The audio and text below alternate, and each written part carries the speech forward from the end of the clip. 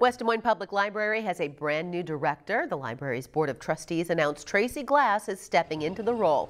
Glass comes from Lincoln City Libraries in Nebraska and was the unanimous choice after a months-long nationwide search to fill the position. Glass says she is excited to meet people, to expand the public's knowledge of what the library has to offer. I just fell in love with the community and the library, and it's one branch, so I get to know all of the staff, which was really important to me, and they're so innovative and have such really great program ideas. Glass started her new role on Monday.